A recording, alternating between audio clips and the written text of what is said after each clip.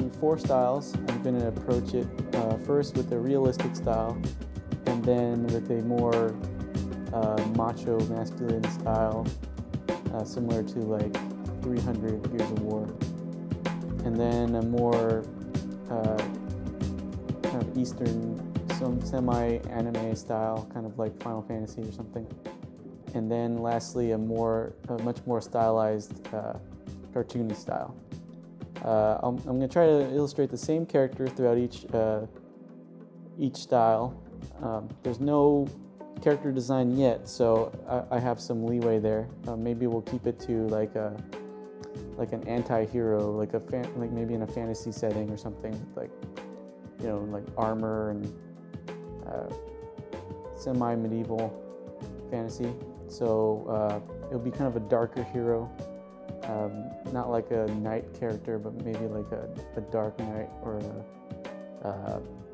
some kind of wandering warrior adventurer character.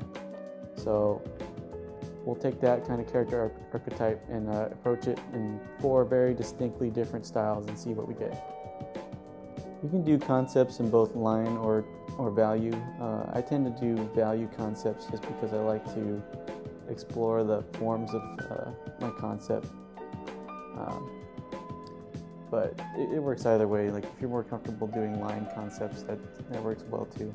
I don't think one or the other is really faster. I just have to be faster in value than I am in line.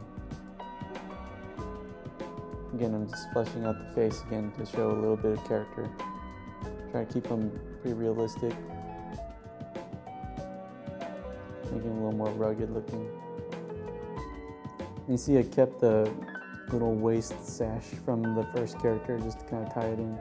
This character is looking way different than the other one, but still, when you think about it, he's still a possible hero, anti-hero character.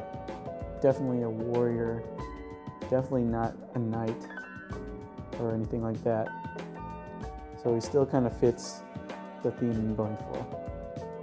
The last one was more of a masculine stylized character. This one will take more feminine traits. It doesn't mean it's going to be like a feminine character, but it's not going to rely so much on all the testosterone elements. So this style, I'll go more of like a Japanese, like semi-anime, like Final Fantasy or similar styles to that, where it's stylized, but it's not like super anime proportions or anything. More realistic, but still stylized. So what's common in this is the hair. It's nothing to do with the character really. Everyone has really nice hair and lots of fashionable clothes. The armor doesn't have to make sense. It's all about fashion, really. Alright, so for the final style I'm going to explore, I'm going to go for a much more stylized, cartoony style. This used to be really popular in video games, especially back when, early 3D video games and 2D video games. Well, probably because they didn't have a choice. You couldn't really make super realistic characters for PlayStation 1 or anything, or Super Nintendo. So people would go for a more cartoony look, which is fine. I actually like it. It's less popular in video games now, but it still pops up every now and then. Adding some grime to these characters over here. Don't want them to look too clean. Got like a little textured brush, another overlay layer. And I can add texture to it. So that's a quick look at how I explore different styles. Hopefully you enjoyed the video and hopefully you're able to learn something.